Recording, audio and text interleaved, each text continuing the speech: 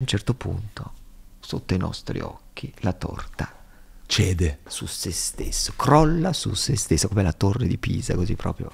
boom. BSMT passa dal basement. Bella raga, bentornati al basement. Questo vuol dire che sta per partire una nuova puntata, un nuovo incontro, una nuova chiacchierata. E questo però ormai lo sapete, è il momento quello un po' nostro per dirci delle cose. In realtà io le dico a voi, ma voi potete comunque dirle a me e a tutti noi nei commenti. Noi vi leggiamo sempre, questo ci fa sempre un sacco piacere ed è proprio leggendo, no? C'è anche la voglia tante volte di scoprire anche argomenti diversi che magari non abbiamo ancora affrontato con amici nuovi, come in questo caso. La puntata che state per vedere è una bellissima chiacchierata che abbiamo fatto con Enzo Miccio. Enzo Miccio, per molti, insomma, molti lo conoscono come volto televisivo, come uno dei wedding planner più importanti d'Italia, e abbiamo parlato di tutto questo e anche molto di più, perché insomma io ci tenevo intanto per parlare dell'argomento in sé dei matrimoni, che è un tema che è in costante cambiamento e che ha tanti aspetti che possono essere interessanti, quindi immagino che se ci sia qualcuno che per caso ha preso in considerazione questa cosa o lo ha fatto, potrà trovare degli spunti interessanti. Ma in realtà c'è tutto un mondo, il suo percorso, le cose che ha vissuto, come il mondo della televisione è cambiato a un certo punto e lui era dentro questo grande cambiamento, e tutti questi altri format anche che hanno portato tante cose nuove che ormai siamo abituati a vedere. C'è il racconto di Pechino Express, insomma ci sono tante cose che sono andate anche oltre a quello che potevamo immaginare all'inizio della chiacchierata, come sempre accade al basement, ma questo lo sapete. Quello che non sapete è quello che sta per accadere, quindi inizia una nuova puntata. Basement. Bella raga, nuovo appuntamento, nuovo passa dal basement, ci siamo, ciao, io sono Gianluca Gazzoli. Se ancora non l'avete fatto e vi va, iscrivetevi a questo canale se ci state guardando o ascoltando in quel di YouTube, se lo state facendo sulle altre piattaforme, grandi, continuate a farlo, è una cosa che ci fa sempre molto piacere, che fa accadere cose magiche all'interno di questo basement, anche un po' romantiche, anche un po' ispirazionali, tantissimi aggettivi che verranno, pensate, tutti utilizzati nella chiacchierata di oggi, perché sta succedendo. Enzo Miccio è passato dal basement. Ehi!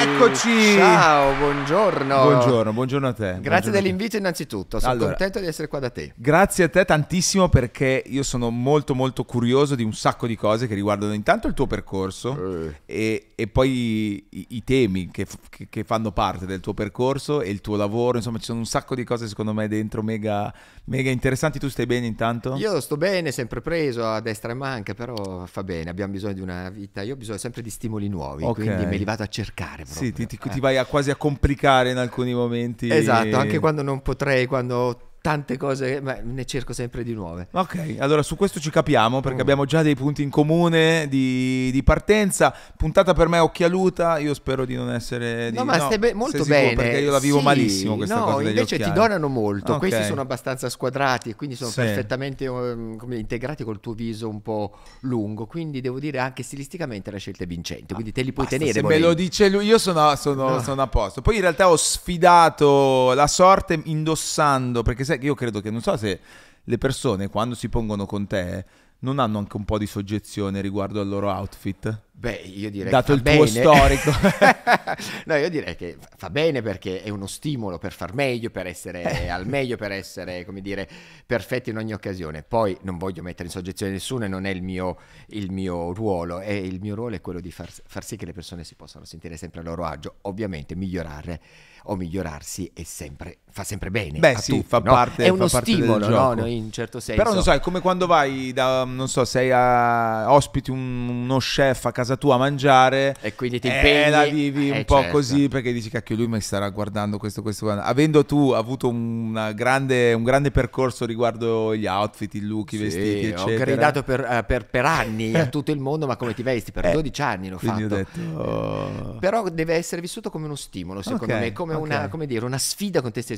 Oggi viene Miccio, mi metto al meglio. Questo secondo te è il meglio? Non era il mio meglio, l'ho fatto. Ecco, volevo saperlo, capiamo. No, in realtà l'ho fatta perché dopo vorrei fare, non te l'ho ancora detta questa cosa, noi facciamo sempre un video di presentazione per quando viene l'ospite, per svelarlo, una cosa un po' simpatica di solito che succede qui al basement, e quindi con te vorrei fare, tanto lo posso dire perché questo video uscirà dopo la presentazione, volevo che tu mi dicessi ma come ti vesti, ma lo faremo dopo. Però devo dire che ultimamente questo è un po' più streetwear, un po' più da fresco di zona, non so se hai sentito questo termine dei freschi di zona. Ma sai, mi piace, ci vorrei entrare anche in qualche modo con la mia età, perché mi sono stufato di essere simpatico, quanto è simpatico Miccio, ma chi se ne fotte di essere simpatico, adesso voglio essere fresco di zona. Vabbè, perfetto, ci siamo allineati. No, un'altra cosa che ho notato del tuo percorso attuale e che ho notato perché è una cosa a cui io faccio molta attenzione, è il mondo dello sport, nel senso che a me piace molto. Sono fissato e tu adesso. ci stai dando dentro di brutto. Alla grande.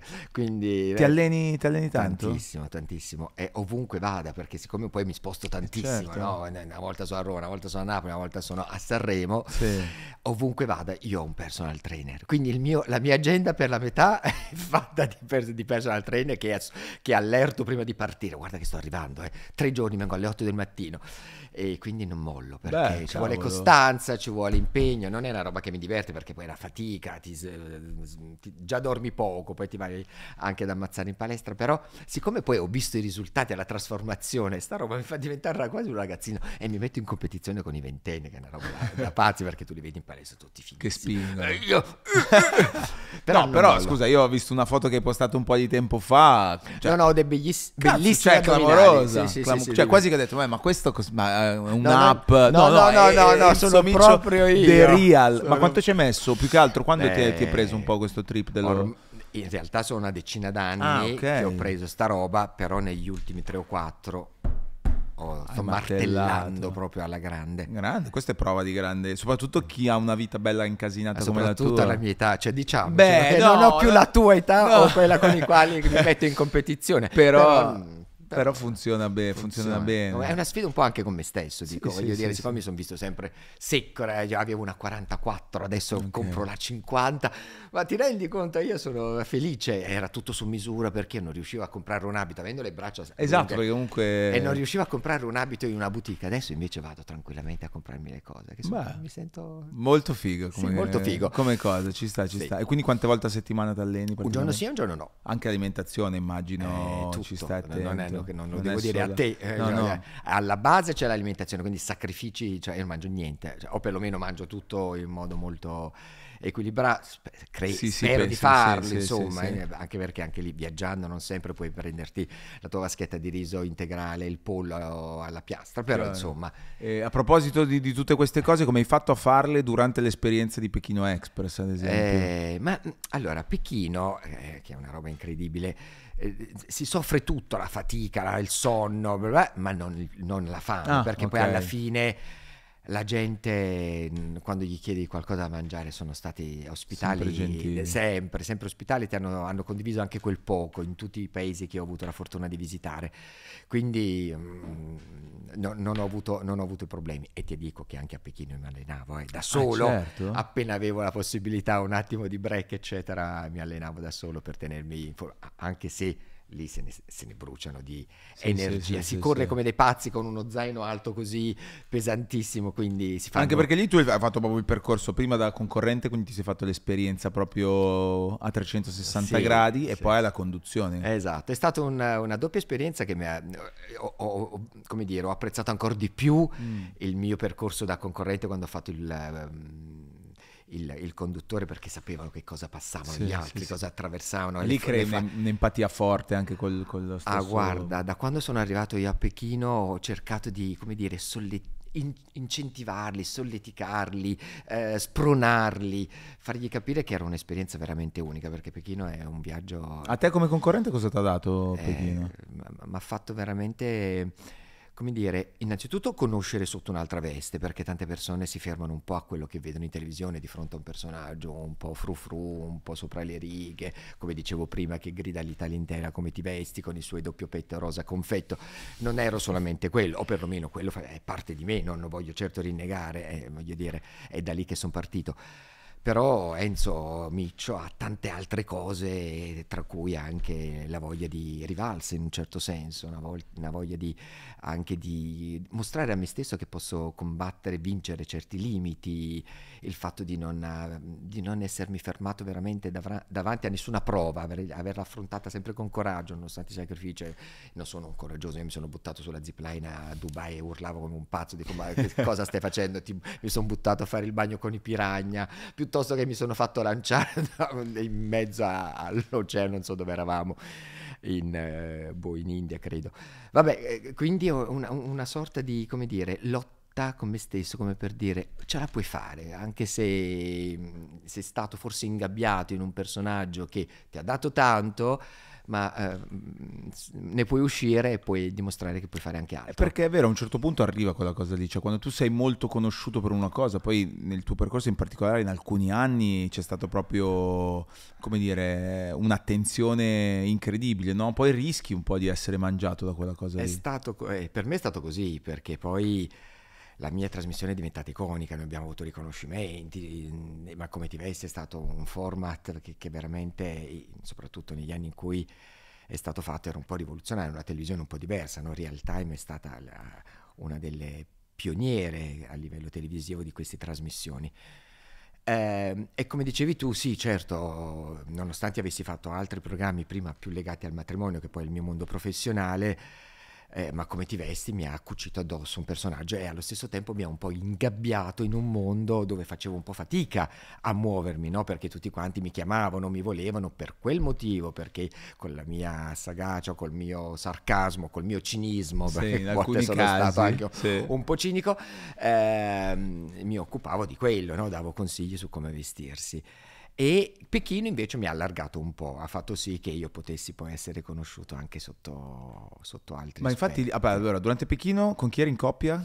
Io la prima edizione come concorrente con la mia assistente Carolina, Ok. eravamo insieme, poi è stato un po' il segreto del nostro successo perché avere un affiatamento. Come vi chiamavate? Come era il nome della I coppia? wedding planner, I wedding i planner. wedding D'altronde, planner, giustamente, sì, quello sì. era. E poi secondo te come mai ti hanno chiesto, cioè tra tutti i concorrenti che hanno partecipato nelle varie edizioni, proprio te di provare anche quell'altra esperienza insieme a Costantino? Beh, io credo perché, un po' quello che dicevo prima, no? Da quando sono arrivato io forse è arrivato questa nuova ventata e far sì che ho cercato di trasmettere agli altri partecipanti, anche ai miei compagni di viaggio quando c'ero io, che non era solamente un programma televisivo, era veramente un'avventura. E siccome tu per vincere dovevi correre, dovevi vincere, cioè per arrivare alla fine, scusatemi, dovevi vincere, correre, eccetera, ho cercato di passare questa voglia di non mollare, di affrontare ogni volta con spirito, con forza, con coraggio, eccetera. Quindi io sollecitavo e quindi questa mia voglia, che qualche concorrente ho queste mie trovate, il fatto di non lasciare mai gli zaini dietro al portapacchi, ma tenerselo sempre pronto, correre come un pazzo, trovare la macchina la notte prima, sono tutti dei piccoli stratagemmi che io ho cercato di utilizzare ovviamente io e poi di diffonderli agli altri concorrenti nelle edizioni successive. C'è qualcuno che diceva questa è una micciata, cioè questa è una roba che ha inventato, bello, hai lasciato il segno. Ho lasciato il segno e una forse cosa... per questo hanno deciso poi di avermi con loro. È molto bello, anche perché comunque vabbè, di Pechino Express, che è molto seguito, diciamo di quel genere lì, credo sia proprio il format insomma migliore, anche un po' più qualitativo sotto tanti punti di vista. Però mi incuriosisce un'altra cosa, sempre io lo vedo, no? E ci partecipa di solito chi magari anche, non dico che non ha nient'altro da fare nella vita, però fa quello. E poi chi invece, come ad esempio te, ma anche altri che hanno invece un sacco di cose da fare, e tu dici come fai a prenderti, come ti organizzi per quel mese o comunque per quel periodo in cui devi allontanarti da tutto? È stato veramente questo un po' il cuore del contendere. Io volevo far Pechino da tantissimi, perché è uno dei programmi in cui credevo, insieme a Ballando con le Stelle, perché adoro il ballo, quindi mi piaceva. Ballando con le Stelle sono riuscito a farlo un po' di anni fa e mi rimaneva Pechino, ma non potevo farlo perché Pechino generalmente lo giravano in estate, che per me è alta stagione, ho tutte le sposine così. Appena quell'anno decisero di partire a fine stagione, quindi ad ottobre, io subito immediatamente dissi ragazzi voglio venire anch'io, quindi fui arruolato in questa cosa e partì. Ovviamente assentarsi per 45 giorni non è facile. No, nel tuo settore, nel tuo lavoro ho dovuto organizzare il mio ufficio, lasciare, anche perché poi partivo con la mia assistente, quindi certo, erano due figure anche importanti, un'altra. esatto, ce n'erano altre, però ho dovuto organizzare l'ufficio e fare in modo che questi 45 giorni di assenza fossero, insomma, anche perché lì sono rigidi, non ti danno il cellulare, non hai la possibilità di chiamare nessuno. è tutto vero, cioè la fatica... C'hai anche un fuso orario diverso. Un fuso orario diverso, cioè la fatica che c'è dietro Pechino, in televisione gli spettatori veramente ne percepiscono il 10%, il 15%, perché è veramente un programma vero. Ma quindi ogni tanto non cioè, ti dovevi fermare a fare delle telefonate con una sposa in panico? Non potevi. Il telefono l'hanno preso il primo giorno e me l'hanno restituito quando ho finito la gara, non l'ho mai visto il telefono. Quindi grande fiducia nel tuo team. Grande fiducia nel mio team. Sì, no vabbè, ho un bel team. Io ho tutto quello che ho fatto in questi 25 anni, quest'anno 25 di lavoro, lo devo perché ho sempre avuto un team. Infatti adesso ci arriviamo a quello, perché è veramente secondo me un tema molto molto interessante. Insomma, quando mi capita di parlare di matrimoni o che sia anche in radio con le persone, è un tema che sempre crea affascino, nonostante gli anni passino, magari cambiano, però affascina sempre. Ma sul discorso di ma come ti vesti, insomma, del tuo percorso in generale, io mi ricordo proprio nei primi, cosa sarà stato, fine anni 2007, 2008? Sì, una cosa erano proprio le prime cose così che si vedevano su Real Time. Io ricordo, forse c'era il vostro, forse c'era Borghese già che 5 programmi. Cos'era? Paint Your Life, Borghese, io, cortesie per gli ospiti e un altro programma. Eravamo in 5, con quei 5 programmi abbiamo lanciato Real Time. Era il 2005, quindi 19 anni fa. E lì era proprio cambiato il mondo della televisione. Era avanguardia quella, no? sì, factual, i tutorial, prendere dei professionisti. C'era la Marella, mi sono dimenticato, la Paola che faceva Cercasi casa, insomma, non mi ricordo, ne faceva un paio anche lei. E quindi da quel momento è iniziata la mia avventura televisiva. Tu fino a quel momento non avevi mai fatto niente? Io facevo già il mio lavoro. Sì, no, dico di televisivo. Di televisione non ne sapevo nulla. Tant'è che quando mi ha cercato la casa di produzione, all'epoca si chiamava Magnoli, adesso Banigiai, io avevo detto, ma questi che cosa vogliono? Cioè, io mi sto costruendo un mondo, perché avevo già iniziato la mia attività da 4-5 anni, mi stavo costruendo il mio mondo, ero l'unico in Italia che faceva questo lavoro, siamo stati dei pionieri nel mondo del wedding planning in Italia. Questi mi chiamano e dicono, volete andare in televisione a far vedere il vostro lavoro? Dico, ma questi sono pazzi, io cercavo di, come dire, certo, avere il mio metodo, i miei fornitori, eccetera, devo andare in televisione a spiattellarlo a tutti, e quindi poi avevo detto di no. Mi ricordo da una riunione avevo detto ciao, voi siete pazzi, sono andato via, poi alla fine vabbè, mi hanno convinto ed è stata un'avventura. Proprio una scommessa in quel momento, perché loro hanno cercato me perché volevano lanciare questo format sui matrimoni, perché non è stato Ma come ti vesti il mio primo lavoro televisivo, ma è stato wedding planner, dove raccontavo come si organizzava il matrimonio dall'inizio alla fine, tutte le storie, fornitori, progetti, disegni eccetera, fino l'abito da sposa, fino ad arrivare al giorno del matrimonio. Cioè, tra l'altro in quel periodo neanche i social erano come sono oggi, quindi era proprio una cosa davvero, davvero diversa, su un canale che non era tra i primi 9. Assolutamente, perché poi quando abbiamo iniziato non era neanche in chiaro Real Time, era sulla piattaforma di Sky, quindi dovevi avere l'abbonamento per poter vedere. Eppure è successo incredibile. Incredibile. Poi da lì siamo andati in chiaro, credo 2008, 3 o 4 anni dopo, non mi ricordo adesso le date, siamo andati sul 31 e da lì non mi sono più mosso per tantissimi anni. Ma lì come ti hanno trovato? Cioè, perché sono venuti da te? Perché sapevano che hanno fatto un'indagine per chi organizzava matrimonio in Italia, mi hanno chiamato ed è nato tutto così, Mi ricordo la prima volta io sono arrivato lì con un CD, c'erano ancora i CD all'epoca, con un mio matrimonio, ho detto guardate, è questo quello che io faccio. Era un matrimonio che avevo organizzato qualche anno prima a Venezia, loro l'hanno visto, si sono guardati in faccia, ho detto vabbè, questi vanno bene.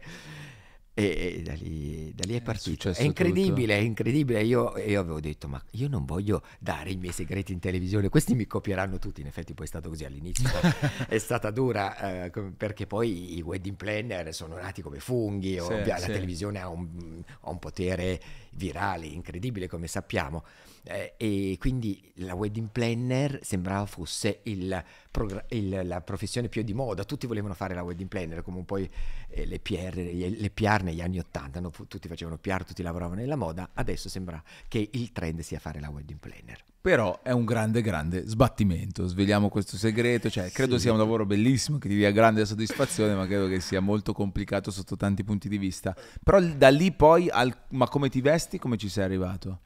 Beh, perché televisivamente la cosa è funzionata e inconsapevolmente, perché mica pensavo di fare il personaggio televisivo, io non lo avevo in mente, e mi hanno proposto questo format insieme alla Carla Gozzi, che saluto, Ed è stata lì un'avventura incredibile, il ridere. Cioè, per me, ma come ti vesti, era il momento terapeutico. Certo. Cioè, quindi staccavo da quello che è lo stress dei matrimoni, le ansie, un lavoro, se vuoi dopo ne parliamo, veramente faticoso e complicato, e avevo il mio periodo, tutti gli anni abbiamo fatto per 12 edizioni, avevo il periodo in cui io staccavo la presa e dicevo quel cavolo che mi pareva. Sì, perché a quel punto eri fuori dal tuo, diciamo, dal mondo in cui dovevi essere in un certo modo. Con un certo rigore di professionalità, eccetera. Non esiste copione. È bellissimo, puoi dire quel cavolo che ti pare. E quindi è stato, io sono abituato a lavorare in televisione, sia in wedding planner perché era il mio lavoro, sia ma come ti vesti, senza avere nessun copione. Quindi per me era facile, ok? Era tutto molto last minute, a braccio, insomma, non c'era niente. E quindi lì divertimento totale. Cioè, per chi non si ricordasse questo format, semplicemente arrivava, chi è? Che era qualcuno che chiedeva aiuto a voi per una persona amica, esatto, no? C'era tipo la mamma che chiedeva per la figlia, l'amica per l'altra amica. Cioè, disperate, vai, mia figlia si veste malissimo. Ovviamente andavamo a prendere i casi più eclatanti, quelli clinici, quelli insalvabili. Arrivavamo, guardavamo il guardaroba, questa arrivava nel nostro studio col suo guardaroba. Lo facevamo fuori nei bidoni, i classici bidoni che sono diventati iconici anche quelli. Ogni anno poi c'era qualche piccola variazione, poi è arrivato l'anno del riciclo, eccetera. E poi noi suggerivamo lei 3 look ispirazionali per i diversi momenti della giornata, la mattina, il tempo libero e questo la sera. Prima ancora dei fit check su Instagram e su TikTok che adesso tutti fanno, perché comunque quel tema lì evidentemente funzionava, sempre affascinato. Il makeover credo che funzioni sempre. No? Il fatto di vedere come sei e come puoi diventare era incredibile, ma poi c'erano sempre delle storie importanti sotto che cercavamo di tirare fuori, no? Poi al momento dello svelamento lacrime a go-go, perché queste poi dicono: ma com'è possibile che mi hai fatto diventare così? Cosa è successo? Niente, non abbiamo mai usato chirurgia, piuttosto solo un bel trucco, un buon parrucco, degli abiti che potessero essere donanti. E considera che con i budget che avevamo niente grandi firme, niente abiti, era questione proprio di gusto. Quindi di gusto. Quella roba lì la facevate proprio voi? Cioè la scelta dell'outfit, della cosa, vi mettavate lì, la sceglievate. Avevamo un guardaroba importantissimo che si faceva durante il preallestimento della trasmissione, quindi arrivavano abiti, accessori.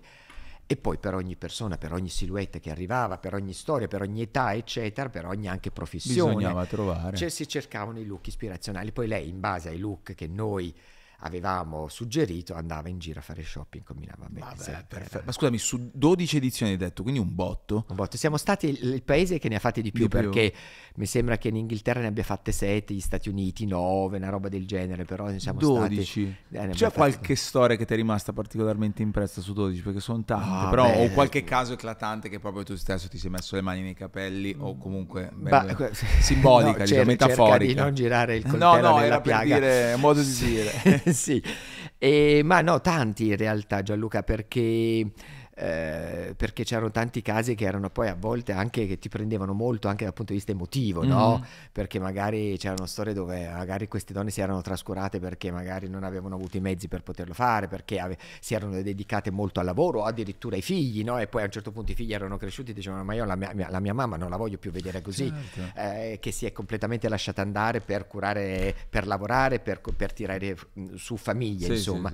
Quindi lì era proprio una specie di premio che andavamo a dare, no? Dire: guarda che tu non devi lasciarti andare così, tu ti meriti di più, il meglio, ma con poche mosse. Quindi dei suggerimenti che magari si spera che rimanessero poi dopo la trasmissione, e poi metterli di fronte allo specchio e fare questo svelamento e vedere che loro dicevano: ma com'è possibile? Questo per me era una grande soddisfazione, un grande gol, perché noi non abbiamo fatto veramente granché, se non, come ti dicevo prima, 2 colori donanti, una bella piega. Però poi vedere loro e così... vedere la loro soddisfazione è che ti dicono: non credevo di poter essere così bella. lui diceva, e allora ti sei reso conto qual è il messaggio che ti vogliamo dare oggi dopo che ti ho insultata e dopo che ti ho detto che sei terribile eccetera? Il messaggio è che con poche mosse puoi diventare così, puoi essere così ancora e devi ritornare ad esserlo. E questo poi è stato il segreto probabilmente che gli ha fatto avere questo grande successo. Ma tante cose sono rimaste anche nel corso degli anni, no? Perché noi cercavamo anche di dare qualche piccola regola. Questo colore non si mette con questo tacco si mette a quest'ora, non usate il marrone di sera, cioè piccoli suggerimenti che poi le persone nonostante tenevano, bravo.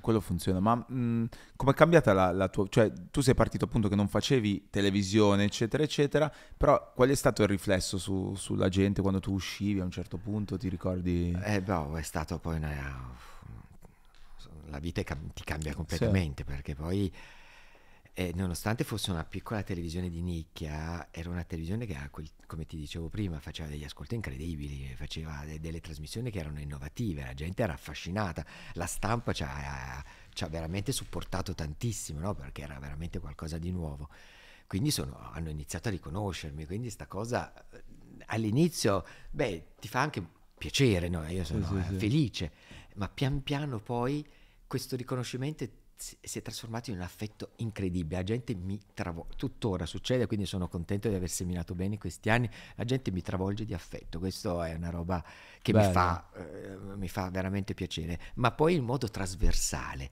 cioè il bambino, le bambine e la nonna, e quindi noi abbiamo preso con queste trasmissioni che ho fatto, perché poi ho avuto la fortuna di fare tante cose con Real Time in questi anni, e abbiamo parlato di abiti da sposa, abbiamo parlato di eleganza, abbiamo fatto il makeover di uomini e di donne, sono andati in giro con questo truck pieno di 200 abiti da sposa a farli provare alle spose nelle piazze di tutta Italia.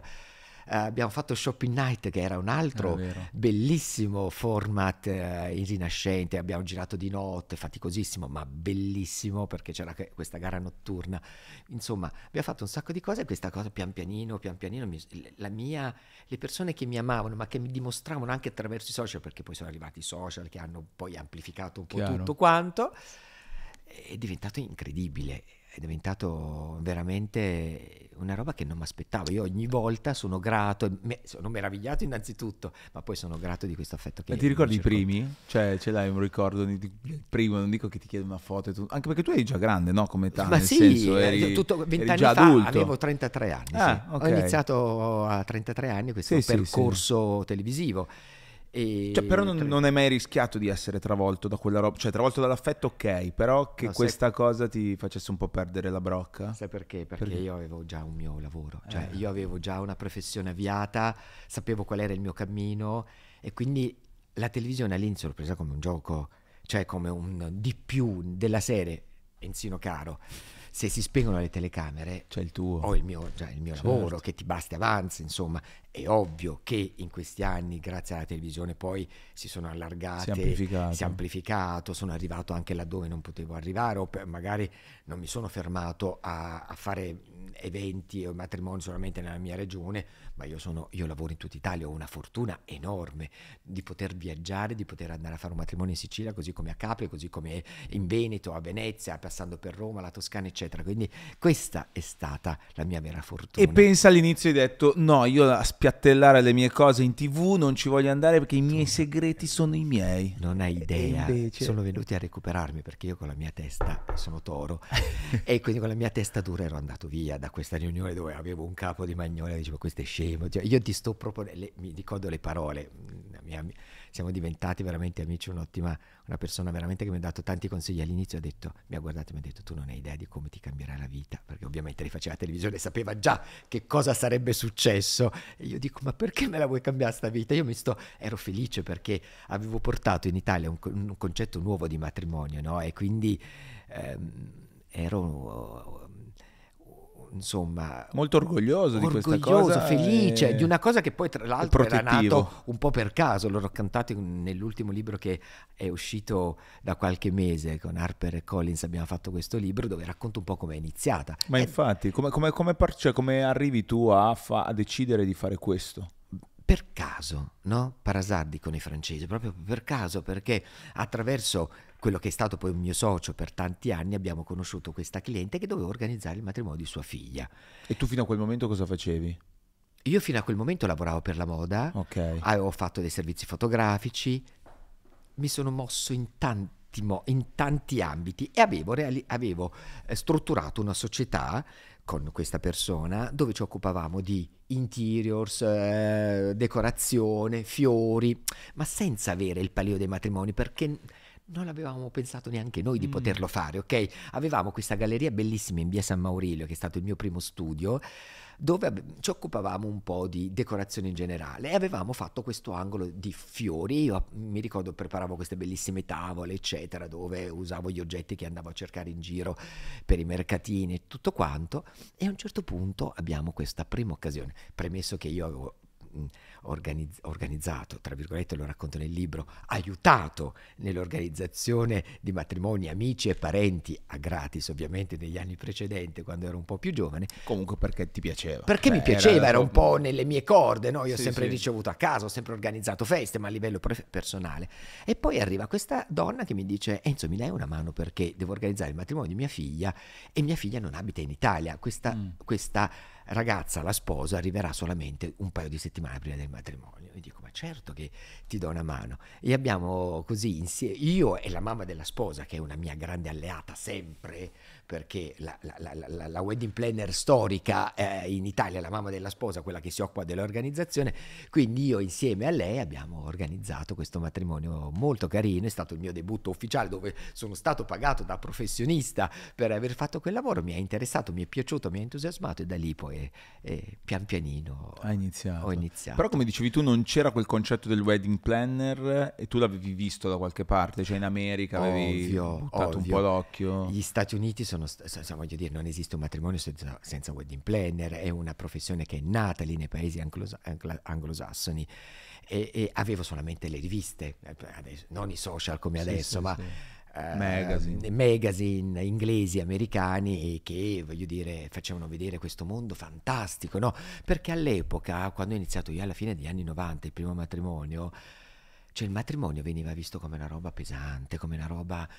Quando ti arrivava l'invito ad un matrimonio, dicevo: ma cavolo, devo andare a un altro matrimonio, perché era un po' un sequestro di persona, era un po' una roba noiosa, era un po' una roba lunga. In alcuni casi non è che in alcuni casi anche perché oggi... non ci sono io, esatto, perché non ci sono io.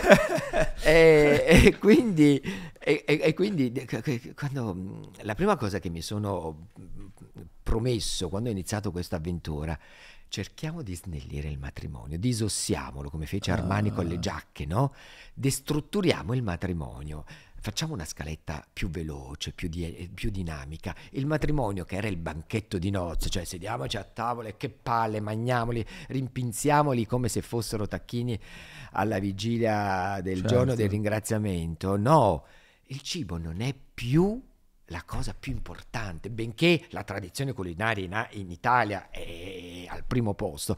Per fortuna, quando vengono gli sposi da me, gli chiedo la scaletta delle priorità, non mi mettono il cibo al primo posto. Sì, è sicuramente tra i primi posti, perché poi bisogna farli mangiare bene, bisogna farli bene, ma vogliono divertirsi. L'evento è una festa, l'evento è un momento di aggregazione, un momento che deve lasciare un bel ricordo e non una roba noiosa come per dire: ma quando finisce sta roba? Io voglio andarmene a casa. La zia inizia a tirare fuori le pantofole, lo zio si toglie la cravatta, l'ascella pezzata, cioè io tutte quelle scene apocalittiche io non le voglio più vedere, e quindi ho cercato di intervenire in questo modo. Innanzitutto farlo accorciando i tempi. È fondamentale. Un evento che inizia al mattino non può finire di notte. Se tu vuoi fare una roba notturna ti devi sposare di pomeriggio, non alle 10 del mattino il taglio della torta a mezzanotte. Io che cosa gli faccio fare a questi 12 ore? Ma poi la vivono male, perché sanno già il giorno prima che devono star lì tutto hai capito? il A proposito di sequestro, questi non vogliono venire, cercavano di inventarsi le scuse più... Io mi ricordo che mio padre non veniva mai a nessun matrimonio, mai! Non veniva, oppure faceva delle comparsate fantastiche, veniva in orario X, si faceva vedere, ballava con tutte le cognate, i parenti. Così l'avevano visto così tutti. Esatto, e poi spariva senza dire niente a nessuno, non si sedeva mai a tavola e spariva, perché era una roba impossibile. Certo. Però ti vai a scontrare anche con, tante volte, credo, anche un po' la tradizione, o comunque chi magari ha un'idea diversa e si deve fidare di te. Cioè quando tu arrivavi a proporre una cosa del genere a chi magari arrivava da te con quest'idea di matrimonio, come riuscivi a... Dolcemente, ma il contrasto, cercando di spiegare, così come stiamo facendo insieme oggi, no? Cercando di fargli spiegare che fargli capire che non possiamo stare a tavola troppo tempo perché è noioso, quindi aumentiamo il tempo dell'aperitivo, che è un momento di aggregazione importante, stiamo in piedi, la gente può chiacchierare, può muoversi eccetera, andiamo a tavola, certo facciamola, ma aspettiamoci 3 portate. Quando mi arriva uno della Basilicata, ascoltami bene, paese che io adoro, Matera per esempio, piuttosto che altri paesi lì intorno, dove c'è una radicata tradizione che anche l'aperitivo è placé. Allora significa che diventavano 2 pranzi uno dietro l'altro, solo tu ti fai un aperitivo con n portate infinite seduti e poi vai a tavola per altre 7 portate. Io dico no, ma questi poi dopo devo preparare le autoambulanze lì fuori, perché come facciamo a reggere una roba del genere? Quindi pian pianino io ho spiegato che magari facciamo un aperitivo un po' più snello, oppure se volete un aperitivo un po' più rinforzato snelliamo il pranzo placé. Quindi pian pianino cercando di convincerli, ma senza sottrarre poi alle loro tradizioni, perché poi io sono un uomo che ama le tradizioni, e se qualcuno mi dice magari qualcuno della Campania piuttosto che della Puglia, voglio fare la serenata il giorno prima del matrimonio, io dico sì, andiamo, perché non portarle avanti queste tradizioni? Possono essere realizzate anche con buon gusto se organizzate bene, non dobbiamo vedere solamente in quello che c'è come tradizione qualcosa di negativo, qualcosa di antico. Certo, anzi, cioè il portarlo avanti è bellissimo, però bisogna anche farlo nel rispetto bene, di tutti. Esatto, nel rispetto di tutti, nella tempistica giusta, le cose devono essere scalettate. Io vedo ora Fede, quando ti sei sposato? Ma infatti io volevo giusto dire questo, io sono diventato un grande fan del matrimonio, non che non lo fossi, no? Ma proprio del giorno in sé, lo avevo quasi sottovalutato. Insomma, per me poi il matrimonio è stato importante, al di là del significato religioso che magari a uno può dargli o meno. Mi piaceva proprio quell'idea di coronare, prendere anche un impegno più grande ancora, eccetera eccetera. Però la giornata di per sé non dico che l'avessi sottovalutata, dicevo sì ci sposiamo, poi io lavorando tanto magari non riuscivo mai a partecipare a tanti matrimoni di altri, quindi non avevo neanche tantissimi riferimenti. Ed è stato un giorno fighissimo, bellissimo, super mega bello, che vorrei rivivere, che è volato in un secondo, perché era proprio la gioia di essere... Raccontami, dove ti sei sposato? Allora, io mi sono sposato, per quello dicevo del discorso religioso, ad esempio, a cui teneva molto di più mia moglie, ci siamo sposati in chiesa, perché anche lì poi, questa è una puntata secondo me interessante anche per chi magari ha intenzione di sposarsi o si vuole sposare o meno, perché poi c'è anche lì, no? Dove ci sposiamo o meno, a me non faceva differenza e quindi sono andato incontro, diciamo, da parte, e però l'abbiamo fatto, io sono nato a Vigevano, in provincia di Pavia, però non ci ho vissuto, mio padre vive ancora lì, si sono separati quando ero piccolino e poi sono venuto a Milano, però la piazza di Vigevano è incredibile, piazza quadrata, meravigliosa, piazza Ducale è pazzesca, e quindi abbiamo deciso, ci siamo sposati in quella piazza.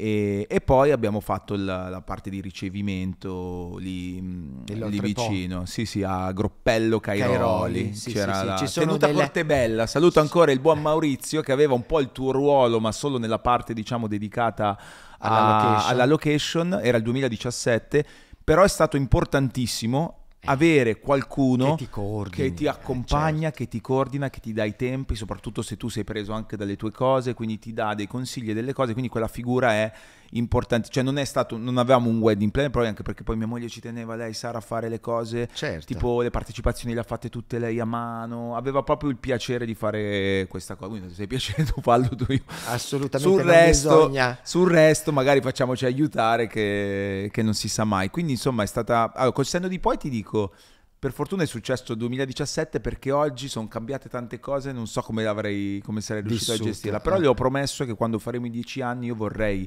risposarmi. Ripetere, che bello. Perché comunque ci sono tante persone che oggi per me sono importanti, che però ho conosciuto successivamente, quel giorno non c'erano. E quindi vuoi condividerlo. E quindi vorrei il piacere della condivisione, questo è molto bello. È un il po' fatto quello di che vorrei stare fare con le persone che ami, che intorno, è quello che dico anche a proposito del numero degli invitati. Cioè, ecco, quello è un altro tema, è un tema caldissimo, incredibile, perché invitare 400, 500 persone, io ho fatto matrimoni fino a 700 persone, ok? Sono delle piccole convention, neanche tanto piccole. Io poi mi trovo di fronte a famiglie magari anche importanti con attività in vista, per cui mi dicono: Enzo, ma io se non invito mi faccio una serie di nemici incredibili.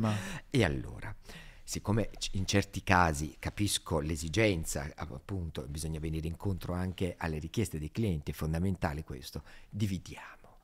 Noi facciamo un bellissimo party per 700, 800, 1000 persone, non lo so, ti prendo un hangar, te li ficco tutti dentro, facciamo una bella festa, un wedding party, però il momento proprio del matrimonio, quello intimo, dove voglio intorno a me le persone a cui tengo, non possono essere 700, perché io con queste 700 persone è ovvio che non ho con tutte e 700 lo stesso rapporto di intimità, di affetto, e magari non proprio con tutte e 700 voglio condividere il giorno più bello della mia vita, magari ne voglio intorno a me un numero ridotto, certo, un po' più, per poterlo ricordare meglio. Quindi molto spesso io suggerisco di dividere, sì, ok? Quindi magari fare un wedding party fantastico, eclatante, con DJ set, open bar, ma anche cibo, tutto quello che ti pare, con un numero anche più importante. E poi realizzare il giorno dopo, una settimana dopo, 2 giorni dopo, il weekend successivo, l'evento un po' più intimo. Quindi prima il wedding party? Il wedding party sempre prima. Ok. Sempre anche prima. Perché... Allora, io avevo pensato, noi eravamo un 160, 150. Vabbè, un numero ancora però accettabile, sì, sì. Beh, io ho fatto questo, cioè abbiamo fatto questa tecnica che mi è venuta in mente, non so se è una cosa giusta o no, poi dicevo,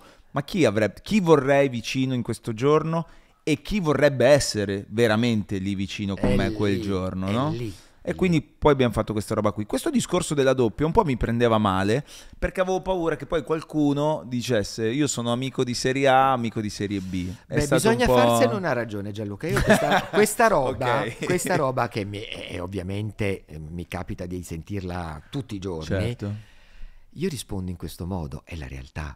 Tu con queste 700 persone ti senti tutti i giorni, o c'è una parte di persone che frequenti, ti senti, condivide feste, serate, cene, case, famiglie, eccetera? Quindi è inevitabile che ci siano delle persone non di serie A, ma con le quali ho un rapporto più stretto, più intimo, più confidenziale, delle persone che ho delle conoscenze. Nessuno si deve offendere, perché se io ho un rapporto fatto di conoscenze, è ovvio che... Giusto. Non so, cioè, capito? Io ti dedico quel tempo, quella modalità, e non sei l'unico, sei accompagnato da altre 500 persone. No, ma è per questo che ci sei tu, nel senso, perché ci deve essere una persona che da fuori ti fa questo ragionamento. In un modo anche un po' più freddo, bisogna dire. Molto... Perché molto spesso questo stesso argomento mi capita quando faccio un tavolo imperiale, no? Cioè un tavolo lungo, pieno di amici, eccetera.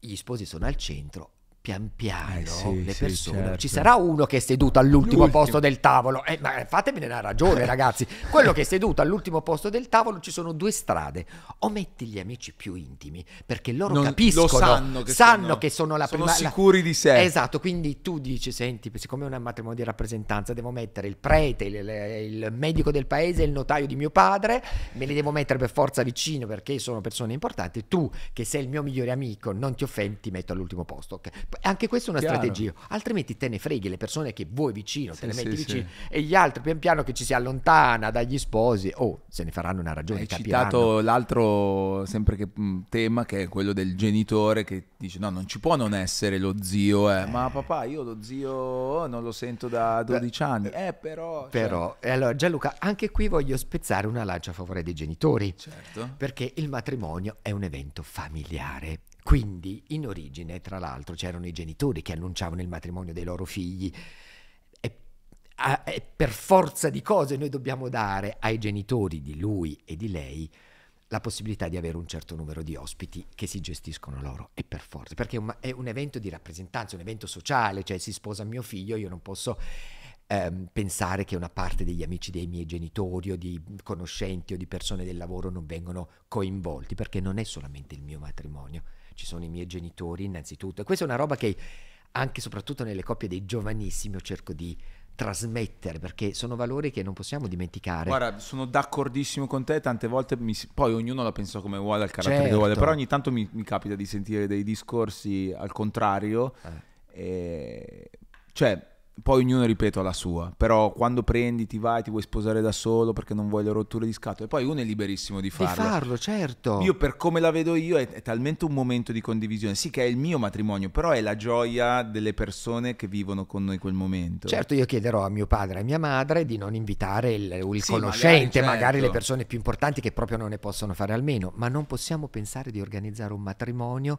senza coinvolgere i genitori. E un'altra cosa che dico qui, che è fondamentale, e anche questo non mi risparmio a dirlo ai miei clienti, che non bisogna dire il matrimonio è mio, faccio quello che voglio io. No, perché altrimenti ti sposi tu e lui, voi due da soli. Il matrimonio va fatto nel rispetto delle 200 persone che quel giorno pensiamo di avere intorno a noi, quindi bisogna pensare a dove lo facciamo, agli orari, agli spostamenti. Questi si pigliano un giorno di ferie, devono comprarti un regalo, si devono rimpannucciare perché devono comprare il vestito nuovo, quindi è un impegno che queste persone prendono per venire al tuo matrimonio, quindi minimo facciamo in modo che questi stiano bene. Ok? Facciamo in modo di prenderci cura di loro e non dire il matrimonio è mio, faccio quello che voglio io, ma in tutto, anche nella scelta semplicemente del food. Bisogna cercare di scegliere un menù che possa abbracciare e accontentare il maggior numero di persone possibili. Non possiamo dire no, vabbè, io non mangio il pesce, non voglio il pesce quel giorno, faccio un esempio stupido, ma bisogna tener conto dei nostri invitati. Deve però rappresentarti, rappresentarti, ma allo stesso tempo devi arrivare a rappresentarti, tutti. ma questo assolutamente è proprio a monte. Il matrimonio che andiamo a organizzare, nella location, nello stile, eccetera, è il tuo matrimonio. Poi dobbiamo aprirci un po' alle esigenze delle persone che verranno coinvolte quel giorno. Se tu dovessi scegliere 3 aspetti che sono i più importanti quando organizzi il matrimonio. Beh, la tempistica, come ti dicevo prima, è fondamentale, avere una scaletta e non fare attendere i tuoi ospiti. Cioè, dopo la cerimonia, per esempio, molto spesso c'è questa cattiva abitudine che sto cercando di sradicare, che è stata proprio una mia missione, che questi partono a farsi le foto. Cioè che il fotografo sequestra i miei clienti, ma non se ne parla neanche. Poi questi arrivano dopo 2 ore e io queste 2 ore a questi ospiti che cosa gli faccio fare? Non è possibile. Tu parli di quel momento in cui allora foto la zia, vabbè. amici del calcetto, foto, Esatto. cioè questo momento. No, ma non solo quello, anche prima, cioè quando il fotografo si prende gli sposi, prende gli sposi e li porta a fare un servizio fotografico ok. che dura 2 ore, non importa dove, non si sa dove, questi arrivano dopo 2 ore. Quindi quella roba lì sto cercando di combatterla con tutte le mie forze, perché se il fotografo è veramente bravo, gli scatti belli li può fare ovunque, anche all'aperitivo con gli altri ospiti, e noi intanto apriamo le danze, non so come dirti, perché altrimenti se non arrivano gli sposi, queste 200 persone cosa gli facciamo fare? Penso di parlare a nome di tutti, sono d'accordo, perché poi stai lì un'ora che tu hai una fame incredibile, sai che lì di fronte a te c'è da mangiare, ma non puoi andare, dobbiamo aspettare gli sposi. No, non esiste, quindi gli sposi devono essere lì, la tempistica è fondamentale. Il divertimento, come ti dicevo, un altro consiglio che posso dare, mettete il divertimento, la musica, una performance artistica, un ospite speciale al centro del vostro matrimonio. Fate in modo che le persone possano sorridere, possano divertirsi, possano conservare quindi un bellissimo ricordo. Fate in modo che il vostro matrimonio duri poco e che quando termina dicono che è già finito. Bello, e allora che quello è il soddisfazione. successo dell'evento, non che ti dicano ma quando andiamo a casa? E allora lì avete proprio cannato. Sì, quindi abbiamo detto, scusa, tempistica, divertimento, ci manca una componente? Tempistica, divertimento, quindi brevità delle cose. Cosa possiamo suggerire? Beh, secondo me un'altra cosa che bisogna tenere ben in mente sono le distanze. Non facciamogli fare sti viaggi infiniti. Esatto, cioè tra chiesa e location, capito? Non possiamo sì, pensare sì. di sposarci perché siamo affezionati nella casetta sotto casa dove sei sposata la nonna, mamma, eccetera, e poi andiamo a mangiare a 200 chilometri. Questi qua di sera devono ritornare, magari abbiamo bevuto un po' troppo. Oppure, se volete farlo, liberi, vi accompagno, vi appoggio, ma organizziamo dei bei transfer. Certo. A questi qua possono bere, ballare finché ci pare, e poi a fine evento trovano delle belle navette che ci riaccompagnano a casa sani e salvi. Io Enzo ne approfitto della tua presenza perché questa è una masterclass e ti faccio un'altra domanda che mi ha sempre so che ha scaldato sempre gli animi. La lista nozze. Ok, la gestione della lista nozze. No, Mi fa ridere sta roba. Perché ci sono... allora, è cambiato molto, no? Anche quel modo lì di interpretare la lista nozze. C'è la lista nozze classica di una volta, c'è quella online, c'è il bonifico sulla L'Iban nell'invito. È una roba che mi fa arricciare i peli nel naso, mi fa veramente rabbrividire. Però purtroppo, sai cosa? Abbiamo dovuto digerire un sacco di cose, no? Sì. E quindi questa è una di quelle. Cerchiamo di camuffarla in modo un po' più carino, più che dire fammi il versamento su questo. È proprio brutto. È Capisco che poi proprio arriviamo brutto. lì, ma ci arriviamo. Hai capito? In un modo un po' più dolce. Esatto. Noi siamo addirittura... Siamo addirittura inventati dei siti internet, dei website dove mettiamo un numero di oggetti che andiamo a selezionare con i miei clienti e almeno l'invitato che fa un versamento su quel conto corrente ha l'idea di aver comprato il servizio di Painter, faccio un esempio, anche se poi non è vero. Quindi loro dicono, io vorrei comprare queste cose, è un desiderata degli sposi, no? È un escamotage che ci siamo inventati negli ultimi anni. Quindi io costruisco questo bel sito con un link, lo possono entrare, eccetera. Vedono che loro vorrebbero un quadro, un servizio di piatti, cose assurde, insomma. Che hanno un valore. Hanno un valore X, quindi gli ospiti che devono fare un versamento, sanno che hanno comprato un ipotetico servizio di bicchieri da 500 euro, ok? Poi i clienti quel servizio di bicchieri, se lo comprano veramente... No, io non lo posso dire, non è mia responsabilità. Io ho cercato solamente un modo un po' più carino per far anche col viaggio l'ho visto, cioè che magari tu prendi il transfer, la notte, l'esperienza e componi quel viaggio. Poi magari non la stai prendendo davvero in quel momento col tuo click, però hai contribuito. Ma però c'è la possibilità con l'agenzia di viaggio, se uno vuole fare il viaggio, di farlo veramente. Okay. Questa era un'altra possibilità, chi vuole fare il viaggio di nozze. Anche perché oggi quando arrivi a sposarti non è più come una volta, nel senso molti già convivono da 10 anni, hanno 3 figli, quindi non ti serve il set di pentole, no? E quindi per questo abbiamo dovuto comunque incontrare le esigenze dei nostri clienti, perché giustamente mi dicono, insomma, io che l'ennesimo quadro, il servizio di cucchiaini non mi serve, quindi abbiamo dovuto capire quali potessero essere le attuali esigenze delle famiglie quindi nuove. Quella roba dell'Iban Tito, cioè ne hai viste un po', però messe lì. evitiamo diamo un consiglio, evitiamo di mettere il biglietto da visita dell'agenzia di viaggi, cioè facciamo un cartoncino oppure sul retro dell'invito, cioè cerchiamo di camuffarlo, perché se tu apri l'invito e vedi subito agenzie viaggi tal dei tali, ti distrugge la poesia, cioè è inutile che faccio i design pazzeschi. Avevi visto cos'è stato l'estate scorsa? Mi aveva colpito questa notizia di un signore che si era messo lì, aveva creato l'algoritmo perfetto per capire qual era la cifra giusta da dare a un matrimonio nella busta. Qual è?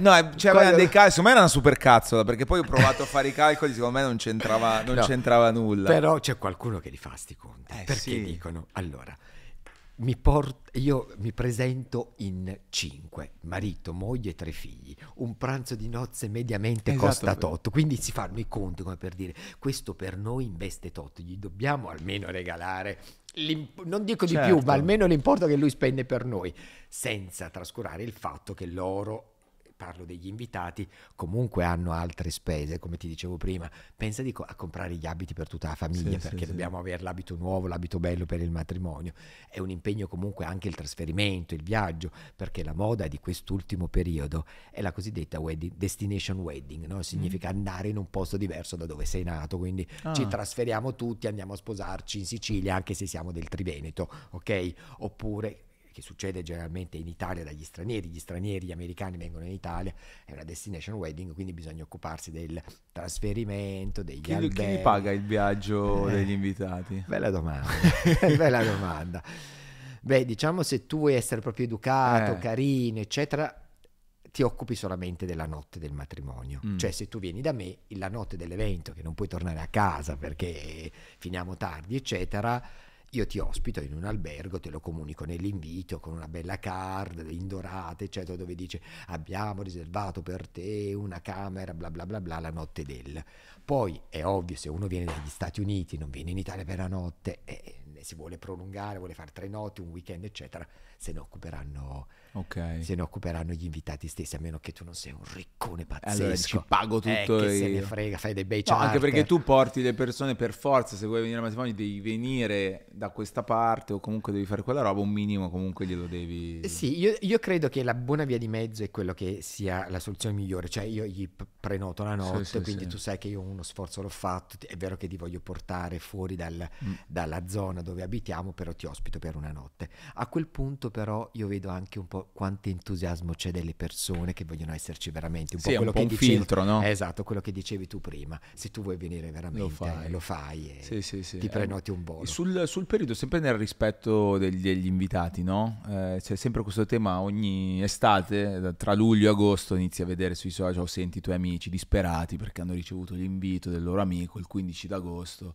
in Salento o non lo so, da una parte, cioè poi tante volte uno non è che lo fa perché magari c'è solo quella data libera, non lo so, però anche nella scelta della data in qualche modo devi avere un po' rispetto dei tuoi invitati. Beh, io vorrei pensare, ma non è così perché veramente ci sono purtroppo i matrimoni in agosto, vorrei pensare che almeno in agosto le spose come dire, volessero andare al mare e non pensare al matrimonio, soprattutto nel rispetto degli invitati, ma spesso succede, soprattutto per chi lavora fuori, che vuole ritornare nel proprio paese per sposarsi e raccogliere tutti gli invitati, i parenti che sono magari in giro per l'Italia, utilizza proprio il periodo delle ferie per permettere a tutti i parenti eccetera di partecipare all'evento. Questo è stato uno come dire, degli argomenti che ho affrontato per primo quando ho iniziato questo lavoro. Tante persone dicono sì, è vero Enzo, tu hai ragione, però io purtroppo ho le ferie in questo periodo, voglio sposarmi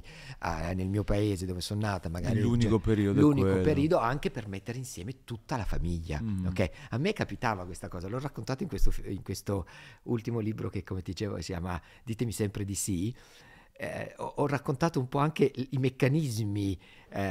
Io sono nato a Napoli, no? Quindi a Napoli quando si parla di matrimonio, solo se senti matrimonio ti brillano gli occhi, no? Tutti vanno in agitazione perché il matrimonio è l'evento veramente più importante, si ristrutturano le case, si imbianca, si cambiano le tende, succede di tutto quando c'è un matrimonio, e anche lì succedeva magari per le mie cugine, l'ho raccontato per un paio di mie cugine che sono sposate in agosto perché volevano mettere insieme la famiglia, c'erano le mie zie che arrivavano da fuori eccetera, e quindi agosto era un mese dedicato spesso ai matrimoni. Chiaro. Un'altra cosa che ho apprezzato invece, all'inizio dicevo no, ma come è il matrimonio il 31 di dicembre? Però unisci le robe ai tuoi amici, io non ho mai partecipato, però sentivo cioè agli amici gli risolvi il problema del Capodanno che non sanno che cosa fare, però c'è l'inverno che non lo so, è un... No, non è l'inverno secondo me il pericolo, tra virgolette, insomma, l'insidia nel matrimonio del 31 dicembre.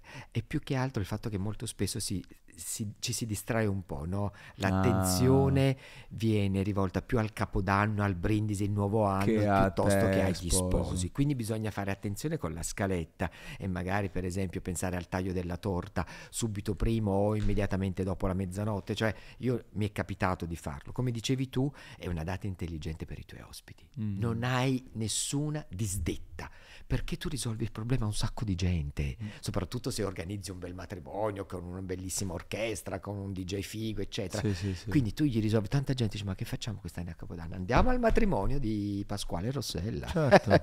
Siamo belli, a posto, non si paga niente, facciamo un regalo e l'hai risolta. Ce ne sono tante. Una cosa che non dipende dal tuo, perché il tuo lavoro è questo, però ci sono delle cose che complicano lo svolgimento del matrimonio, nel senso di costi, no? Cioè ci sono tante cose che se tu le fai, io ricordo banalmente anche nel mio, mi ricordo troppo quando dovevo pagare la SIAE per la musica e vedevo SIAE, stessa musica, stesse canzoni, se tu dovevi pagarla per un compleanno era una cifra, se la dovevi prendere per il matrimonio la dovevi pagare un'altra cifra, e così per tante altre tipologie di servizi. E tu dici ma cacchio, ma perché? Ma questa location è uguale, cioè le occupo con le stesse persone? È una cosa che cambierà mai questa, o siccome il matrimonio è considerata quella cosa per cui la gente può spendere soldi, allora in alcuni settori ci fanno un pochino di cresta? Allora, facendo parte di questo comparto devo cercare di dare No, però il tuo è un lavoro diverso, cioè No, tu sei in quella, cioè io ti chiamo proprio perché mi devo sposare, non perché... Però voglio essere obiettivo, anche ok. nei confronti di tutto il comparto che lavora in quest'ambito. C'è un impegno diverso per il matrimonio, c'è un'aspettativa e c'è quindi un investimento dal punto di vista proprio professionale di ogni persona che lavora in questo settore di altro tipo. Tu non puoi sbagliare, quindi c'è più attenzione, più tempo e le spose ti succhiano proprio l'anima, ok? Quindi è un servizio che va pagato di più. Se io faccio un esempio dei make-up artist e degli acconciatori, eccetera, se io ti devo truccare per andare ad una serata, non lo faccio con maggiore leggerezza rispetto a quando io ti devo truccare per il giorno del tuo matrimonio, perché tu vuoi almeno 3 prove, vuoi vedere tutte le palette di colore possibili e immaginabili che si abbinano al tuo incarnato. Poi dobbiamo presupporre che siccome ti sposi a settembre, ad agosto hai preso sole, quindi dobbiamo fare un'altra prova, cioè è impegnativo, pertanto è giusto, senza approfittarne, senza dover speculare, che i prezzi siano, come dire, differenti, perché parliamo proprio di un lavoro che ti assorbe in un modo diverso, non è assimilabile a un qualsiasi altro tranne evento. la musica, forse la musica è uguale, Sì, se io forse. schiaccio play, non chi suona, chi suona è un'altra cosa. Sì. Ah, tu dici per di pagare proprio i diritti della sì, musica, quella è è un altro capitolo. No, ma è follia, perché io che lo faccio, perché lo pago per i Certo. miei clienti. Se tu dici che c'è la musica dal vivo, una roba, se viene messa da un DJ è diverso, se c'hai 100 persone che ascoltano è un prezzo, se ne hai 200 è diverso. Certo. Se lo fai a mattino, pomeriggio, cioè, c'è una serie di incredibili variabili assurde. Però questo è verissimo, infatti io penso sempre che, e lo penso ogni volta che vado in matrimonio, io guardo sempre chi fa i video, i fotografi, un po' per deformazione, perché anche io faccio video, e dico cacchio, è una responsabilità enorme, perché tu hai delle persone, e vale anche nel tuo caso, ti affido nel giorno più importante della loro vita. Punto. E Esatto. tu il risultato non deve devi essere sbagliare eccellente. niente. Per te magari è un altro matrimonio, ma no, tu lo devi vivere giustamente come quel giorno lì. No, io nel libro l'ho scritto, ditemi sempre di sì, io ogni volta, è perché mi sposo anch'io con loro, non è possibile altrimenti.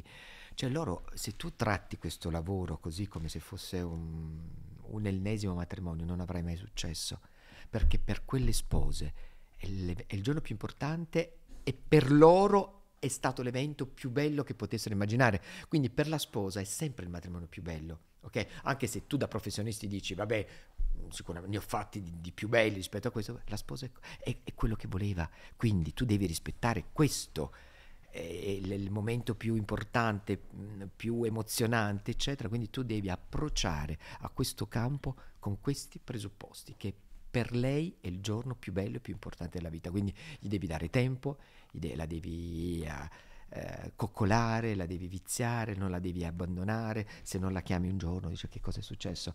Io chiamo le mie clienti anche se non ho niente da dire, perché hanno bisogno proprio di essere rassicurate, oppure magari gli mando un WhatsApp, tutto bene ragazzi, allora avete ricevuto questo, avete fatto questo, mi mandate questo riscontro, proprio per farmi sentire solo lì. Devo esserci.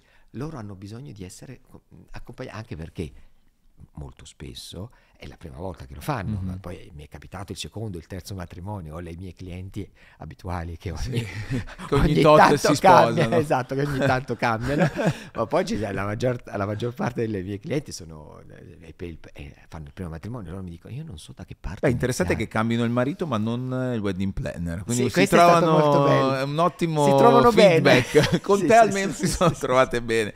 Ma tu sei arrivato a questo livello, a queste conoscenze, a questa esperienza appunto dopo un po' di anni. Come sono stati i primi matrimoni? Cioè ci sono stati, o in generale, dei momenti di difficoltà che tu dici cavolo adesso qua come ne esco? Beh, imprevisti e difficoltà tantissime, ma io quello che ricordo sono i primi matrimoni, come dici tu, dove era tutto un po' self-made, no? Facevamo tutto noi. Io mi ricordo che avevamo all'epoca una monovolume, di quelle un po' negli anni 90, un po' diverse da quelle fighe che ci sono oggi, E quindi io partivo con tutte le mie carabattole, ma anche cose mie personali da casa, no?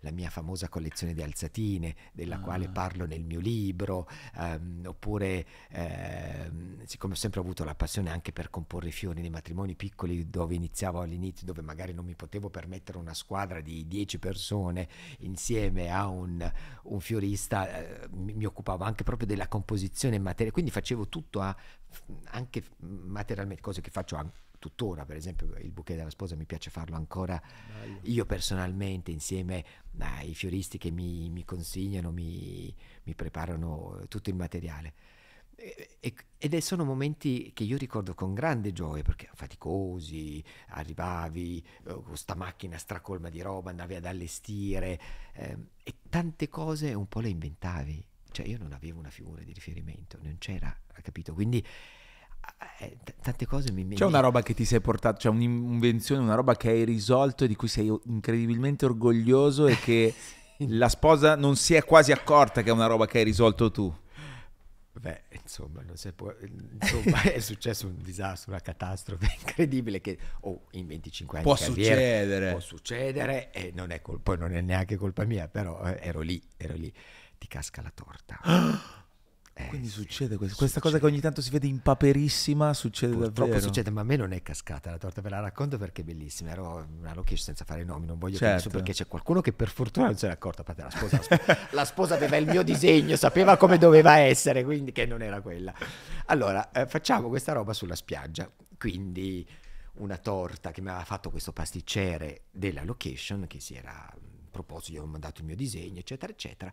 Cosa fa questo pasticcere? Generalmente per fare le torte monumentali, cerco di farvela breve, io poi sono veramente un po' insomma parlo troppo, fai una base di polistirolo, poi appoggi la torta, un'altra base di polistirolo, eccetera. Invece questa aveva fatto le torte con dei panni di Spagna uno sull'altro, ok? E l'aveva fatto non troppo alta, l'aveva fatto più o meno di questa altezza, un eroe, tipo 80 centimetri di altezza, senza nessuna struttura sotto che la reggesse, quindi una torta sull'altra.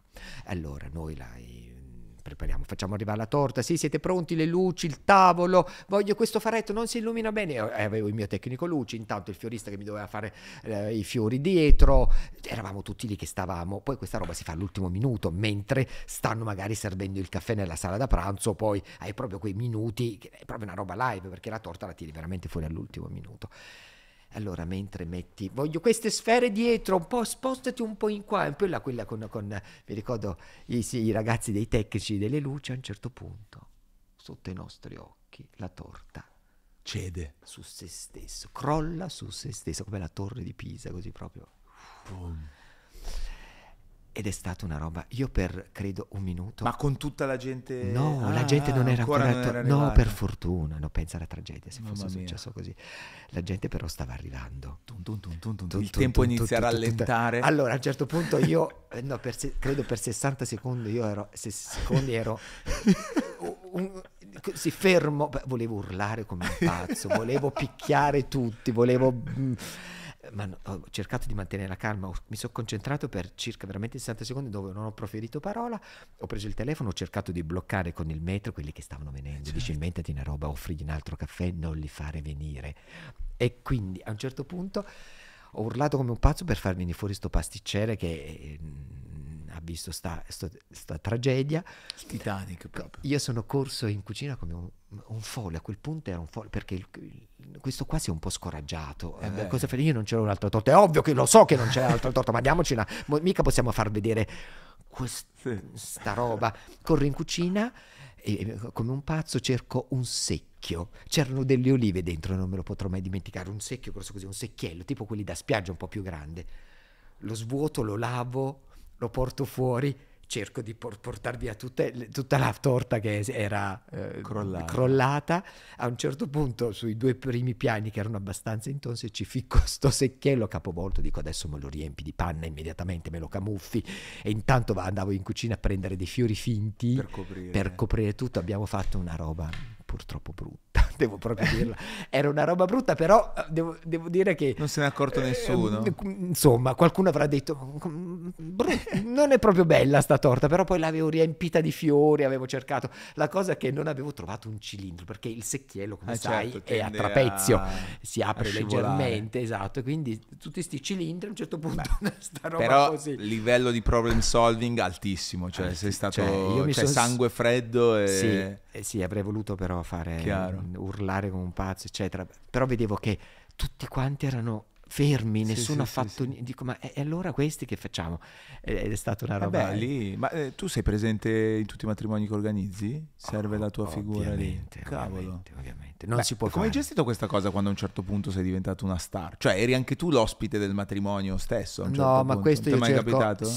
nel senso che mi fa molto piacere che l'affetto degli ospiti, eccetera, ma faccio sempre un passo indietro. Sì. Voglio dire, io voglio che l'attenzione sia sugli sposi, quindi Ok.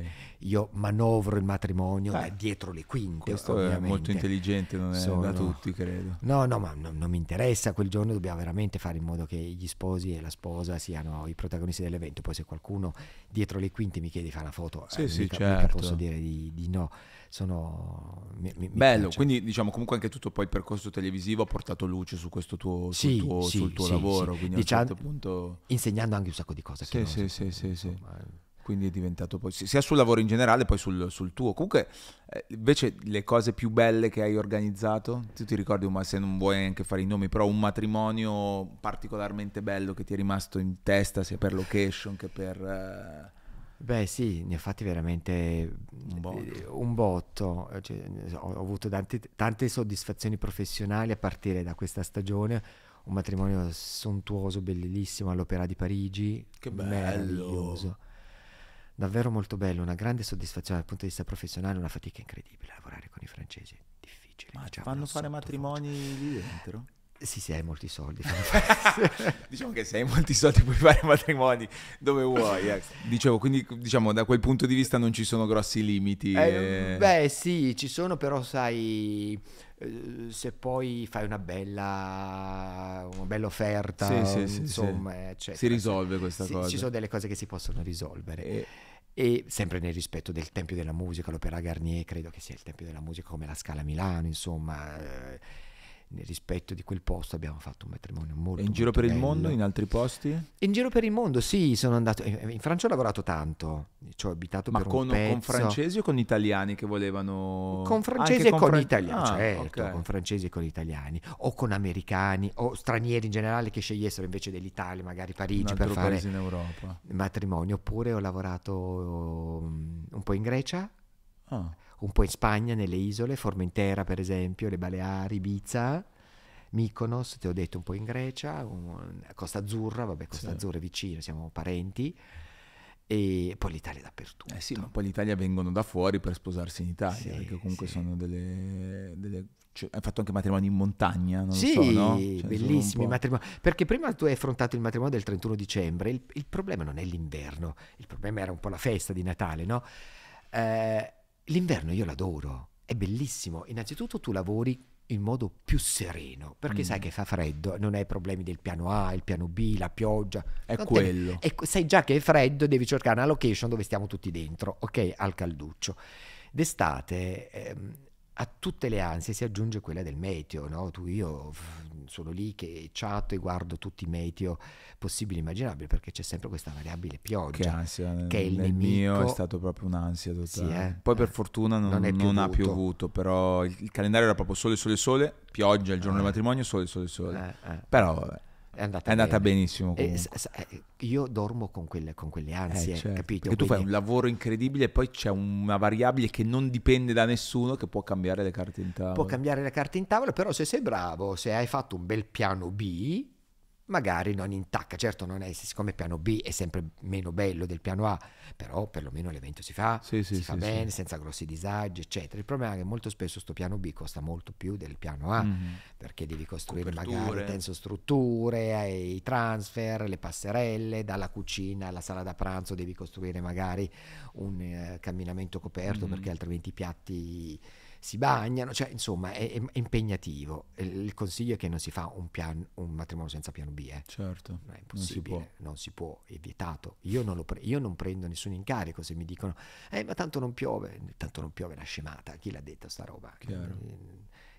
Vero, ci vuole il piano B. Tra l'altro è stato wedding planner di anche tante celebrities, no? Che si sono affidate a te. Amiche. Sì, abbiamo fatto un sacco di matrimoni. E in molti casi eravate già amici prima o è stata l'occasione anche adesso io cito, non so, sbaglio, anche Federica Pellegrini recentemente. La Federica Pellegrini è stata una delle ultime, ma io ho iniziato a fare matrimoni dei miei amici della televisione, li considero amici perché poi alla fine ci incontriamo spesso. La Panicucci quando si è sposata con Fargetta, sto parlando di tanti anni fa, la Marini, la Eva Grimaldi, la Lagerbach, anche Daniele e Filippo, appunto.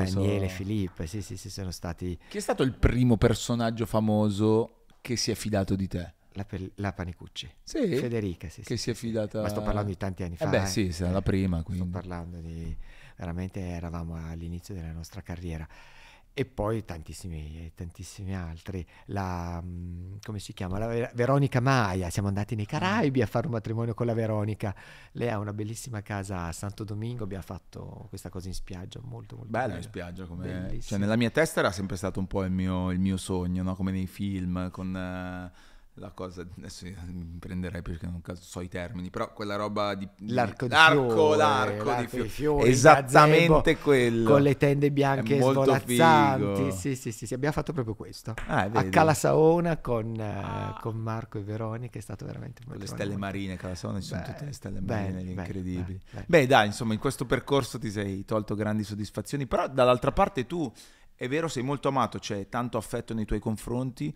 Hai vissuto una parte di hating, cioè il mondo degli altri wedding planner. Come ti hanno visto a un certo punto, quando hai avuto grande successo? Non c'è stato mai un momento di, non dico boicottaggio, però sai, quando poi uno ha grande successo inevitabilmente arriva tutto. Sì, arriva tutto, è probabile.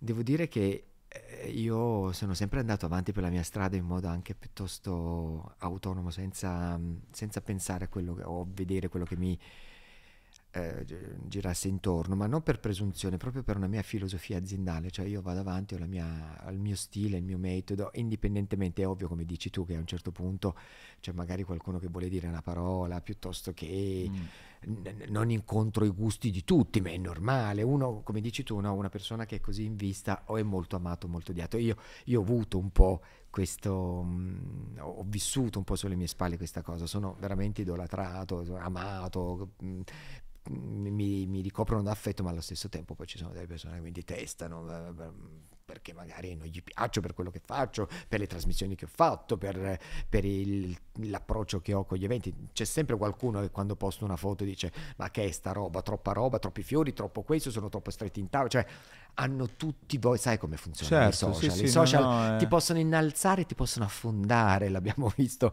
negli ultimi mesi. Però va bene così, è normale che ognuno poi dica la sua. Io procedo. No, poi anche tu hai anche tanto da fare, quindi diventa difficile anche stare dietro. Bravo. Poi io mi occupo di un sacco di cose. A quelle cose. C'è stato qualche momento dopo un matrimonio che tu stesso ti sei emozionato, nel senso che magari la sposa è venuta da te o lo sposo anche, che poi lo sposo, adesso giustamente noi parliamo sempre della sposa come la figura, però ci sono tanti uomini anche che invece sono molto interessati, molto appassionati, molto presenti sì, ed è bellissimo, perché all'inizio, un po' qualche anno fa, arrivava sempre la sposa con la mamma, la sposa con la sorella, cioè una roba un po' più al femminile. Negli ultimi anni la cosa che mi fa molto piacere è che arriva la coppia. Poi insieme alla coppia che arrivano anche i genitori, io sono ancora più felice, anzi se mi portano la nonna io divento pazzo. Portatemi le nonne, perché la saggezza di ogni famiglia risiede nella nonna, no? E che poi insomma dà il consiglio, vuole le cose fatte in un certo modo, adoro. E cosa stavamo dicendo? Perché poi del fatto del dopo matrimonio, magari qualcuno che viene da te ti emoziona. Posso anche dirti una cosa, io conservo la stragrande maggioranza delle mie clienti che diventano mie amiche. C'è una trasformazione naturale, mi rimangono, non fate non una le cosa perdo, non le talmente perdo. tanto importante e a contatto che Non le perdo. E anche se quelle lì, ci sono alcune che non le posso frequentare abitualmente perché magari abitano lontane, eccetera. Se io vado in Puglia non posso non chiamarla perché si offendono. Vieni a mangiare, la nonna ti ha preparato fave e cicoria, oppure in Sicilia sono ospite da quella lì, cioè ho lasciato un bel po' di bellissimo. perché vuol dire che ci metti proprio il cuore veramente. Ma questo è un lavoro che puoi fare solo se ti piace. Sì. Altrimenti è talmente faticoso, è talmente... Quanto tempo prima ci bisogna lavorarci un matrimonio? Un anno per avere dei tempi giusti per poter fare... Sì. Quindi tu fai un anno a stretto comunque contatto con una persona che condivide con te. E poi ci sono emozioni, come dici tu, altissime. Cioè, capito? I pianti, le gioie, i sorrisi. E gente che non si è voluta sposare più il giorno prima e ti ha chiamato? Abbiamo anche quello. È successo? È ovvio. Ne abbiamo un sacco di storie, purtroppo in tanti anni le coppie sono centinaia. Quindi sono successe tante cose, anche meno piacevoli, insomma, tanti sogni, tante cose bellissime, ma tante cose magari che poi... Tu che hai vissuto questo lavoro ormai in tanti anni, quindi hai vissuto proprio anche il cambiamento, no? Cioè nel matrimonio poi c'è anche poi lo specchio della società e delle cose. Come è cambiato secondo te il matrimonio ad oggi? Già hai detto una cosa importante prima, che fa capire che qualcosa è cambiato, veniva solo la donna, adesso viene la coppia, o in generale anche... perché io quando ho deciso di sposarmi, paradossalmente, quando lo dovevo dire ai miei amici, ha fatto molta impressione. Credevano che io dovessi comunicargli che magari aspettavo già un bambino, no? Sì. E questa cosa del matrimonio quasi spiazzava, no? Quasi come se fossi giovane, ma avevo 28 anni, 29 anni, quindi non è che ero... Anzi, però... È cambiato molto, no? È cambiato molto, ma ti posso dire che in questo momento c'è una specie di welcome back, nel senso che ritorniamo insieme e questo matrimonio è di nuovo il benvenuto, è di nuovo una cosa a cui le persone stanno pensando, come... Cioè il senso della famiglia, dello stare insieme, di costruire qualcosa, sta ritornando nei giovani. C'è stato un momento in cui si sono allontanati e in Italia il numero dei matrimoni è diminuito tantissimo, ma proprio in questo momento che stiamo vivendo, anche dopo il Covid, nonostante la batosta enorme che abbiamo preso per 2 stagioni, adesso c'è veramente un ritorno a voler stare insieme, a voler creare una famiglia, a voler condividere, ed è bellissimo. Beh, a parte che sentirti parlare, raccontare, credo che adesso se c'era qualcuno in dubbio magari prende coraggio e lo fa, perché poi c'è sempre nella coppia magari la donna che aspetta che l'uomo, però l'uomo faccia non vuole, passo, o viceversa, perché ci sono entrambe le situazioni. Recentemente ho visto su Instagram, però non vorrei fare gaff, che anche Salvatore Esposito adesso ci stai pensando tu. Salvatore Paoletta, certo. Grande, sai che è venuto qua da te, certo, ho visto l'intervista, certo è stato super, ho visto la sua proposta di matrimonio molto emozionante. Eravamo a New York, te la racconto velocemente, io vedo questa cosa, siccome eravamo in vacanza nello stesso posto, a un certo punto dico, ma allora ci si sposa veramente, siccome un po' di anni fa ho fatto un film con Salvatore, dove facevo una comparsata, lui era il protagonista, e si chiama Puoi baciare lo sposo, dove si affrontava questo argomento di un matrimonio gay. Lui era uno dei 2 sposi. All'epoca, quando facevamo questo film, le riprese, disse: quando ti sposi veramente sarò io a organizzarti il matrimonio. E quando è arrivato il momento, immediatamente mi sono catapultato, abbiamo fatto questa roba a New York simpaticissima, quel video è diventato super virale, stiamo organizzando il matrimonio di Salvatore. Anche lì sì, Salvatore e Paola. Poi ritorna anche un po' la campagna che abbiamo citato prima, quindi sarà molto bello. Una cosa l'hai citato tu, in questi anni appunto dove tutto è cambiato, si apre anche un nuovo mondo che è quello dei matrimoni gay, che sembrava una cosa impossibile, invece sta succedendo. Come ha cambiato anche questo dal tuo punto di vista? Era una cosa che dici cavolo, finalmente era ora? Direi proprio di sì, finalmente era ora, non esattamente... Cioè, parliamo di un'unione civile, quindi non ci sono proprio esattamente gli stessi diritti, gli stessi criteri di un matrimonio a tutti gli effetti. In ogni caso è comunque una conquista che ti permette di ottenere almeno una parte dei diritti che spettano a tutte le coppie. È un po' delicato poi il discorso che un corollario al matrimonio, che è un po' quella dei figli, l'adozione, le nascite, eccetera. Un discorso un po' complicato nel quale non mi ci vorrei mettere, però sì, sono molto felice, anche perché sembra che a un certo punto si è scoppiata la voglia anche di tante persone che magari stavano insieme da tanti anni e non potevano, quindi è molto fertile questo campo, no, dei matrimoni, delle unioni civili gay, e ne ho avuto la fortuna anch'io di immagino farne. che sia arrivato da te, non vedeva l'ora, no? Che stava aspettando. Proprio così, non vedevano l'ora di coronare questo sogno. E la cosa sorprendente, bellissima, è che io mi sono trovato, ho avuto la fortuna, magari non sono tutti così, di trovarmi intorno poi delle famiglie meravigliose che hanno accolto i loro figli in modo normale, si può dire normale. Purtroppo sono termini che dobbiamo ancora utilizzare, perché per tante persone non lo siamo probabilmente.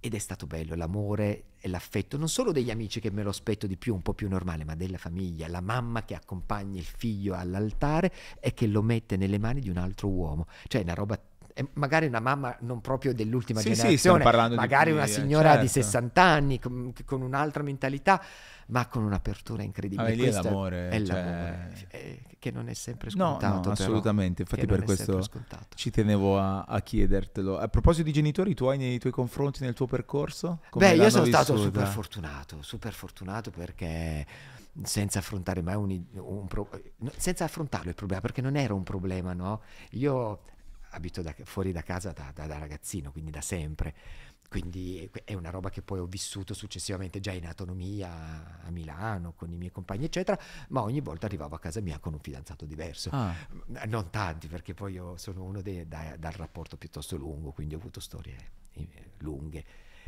però sono stati sempre accolti con grande amore, grande apertura, anche se i miei genitori sono di un'altra io ho solo mia mamma adesso, ma anche mio padre è stata una persona molto aperta, anzi forse anche addirittura molto più di mia mamma, con grande normalità, senza farmelo pesare, senza sai, a un certo punto arriva il momento in cui magari una mamma ti chiede: ma quando ti sposi, no? Con me questo argomento non è stato mai affrontato, perché era evidente che non era l'oggetto del cosa mi sposo, quindi e non mi sono mai sentito neanche a disagio nel momento in cui io mi arrivavo a casa con un compagno invece che con una compagna. Quindi devo dire che sono stato fortunato.